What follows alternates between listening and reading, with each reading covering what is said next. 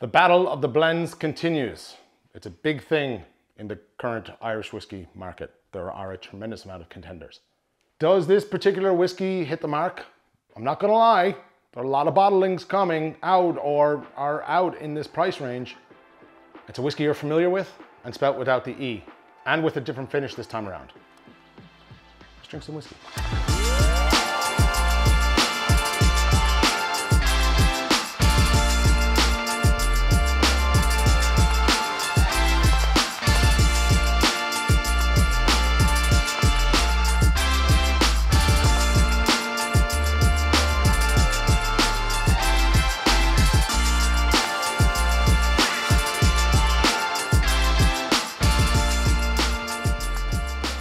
Welcome to Whiskey and Whiskey. I'm the Whiskey Chaser Brian here in Christy's bar, Kilkenny. I hope you're keeping well. So about a year ago now, I did a review on the first core range offering from the MCConnells brand, and it was met here in Ireland with a lot of positive reviews, and it was a decent blended whiskey, to be fair. Jump forward to recent times, as in the last 3 to 4 weeks, and the MCConnells brand have brought forward a brand new core range offering, a slightly different take on their previous release, and sort of jumping into the current trend-ish of blended whiskies. You'll see what I mean in a second. Sherry lovers around the world can rejoice. This is the MCConnells 5-year-old blended whiskey sherry cask finish. I myself am indeed a sherry finished whiskey fan, who isn't, and I was pleasantly surprised to see this bottle of whiskey land on my doorstep. Shout out to the folks at Belfast Distillery Co. who hooked me up with the bottle FOC. There may be a little bit gone out of it at this stage, as you can see, but just because I had a tasting recently. One of mine. This has been gifted to me, obviously, but all thoughts are my own, obviously. And like I had said just a moment ago, I did a review of the original MCConnells last year. I will leave a link above to it. And in that video, I went into some heavy detail about the origins of the MCConnells whiskey brand, which is actually good, very interesting, and their misfortunes, and of course, where it was being distilled in the old Cromack distillery. Now, to be fair, it is a very extensive review, so if you want to know more about that, watch the original video. There is tons of detail in it. We jump forward to today, and I'm delighted to report that since the last video on MCConnells I did, Belfast Distillery Co. have been granted planning permission to build their new state-of-the-art distillery in the former Crumlin Road jail. Exciting times ahead for the brand. Congratulations to all. So what is this whiskey here? Well, in essence, it's the same 5-year-old whiskey as the green label, only the whiskey has been blended and then finished for 6 months in Oloroso sherry casks. Previously to that, obviously, was bourbon barrels for 5 years. This is a 46% ABV non-chill filtered blend of 40% Irish malt and 60% Irish grain. I hope I got that right off the top of my head. From Great Northern Distillery. This is actually 4% higher in ABV than the green label version. So a little bit more flavor going to be happening here.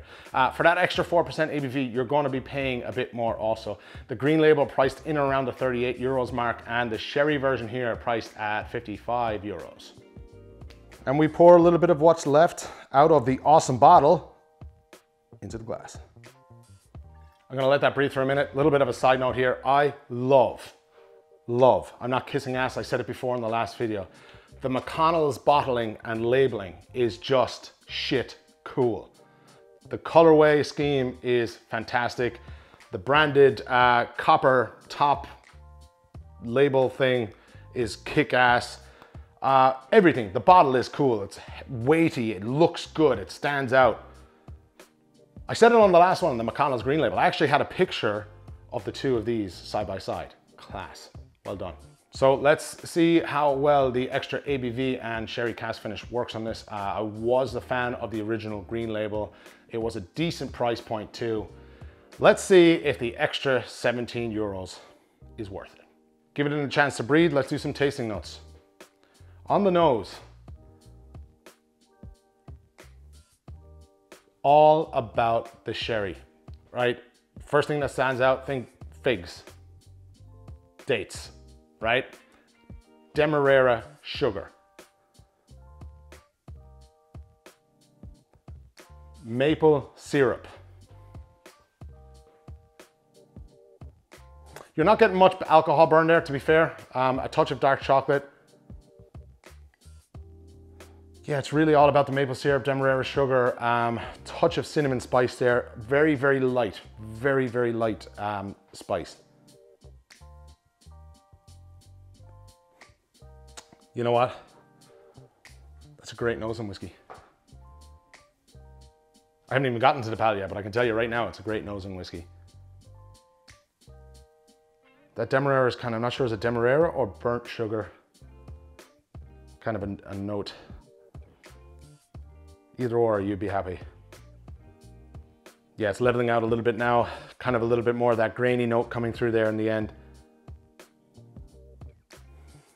Dried fruits. Ah, it comes across drying on the nose and not overly thick, right? So there's for a 5-year-old whiskey, there's a medium amount of complexity here. It's not crazy, it's not boring. Depending on your nose, depending on your palate. If you have an exceptional nose, an exceptional palate, you're a seasoned whiskey veteran, drinker, person, enthusiast, whatever, you might think this is a little bit on the kind of, you know, but if you're kind of starting out, you're gonna like that. Anyway, on the palate, Sláinte.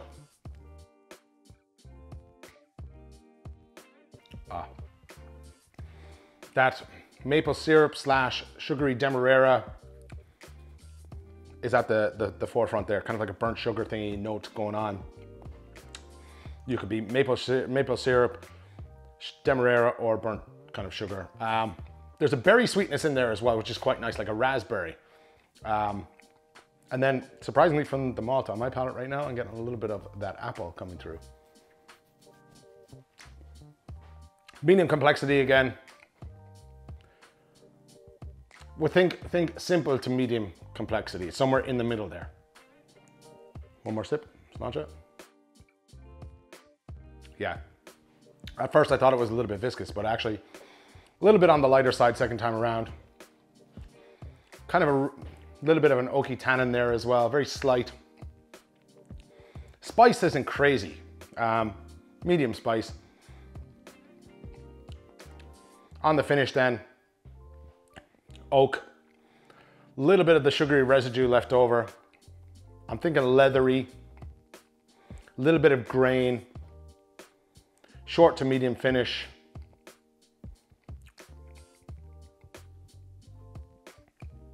And a hint of like a buttery tannin, like a kind of,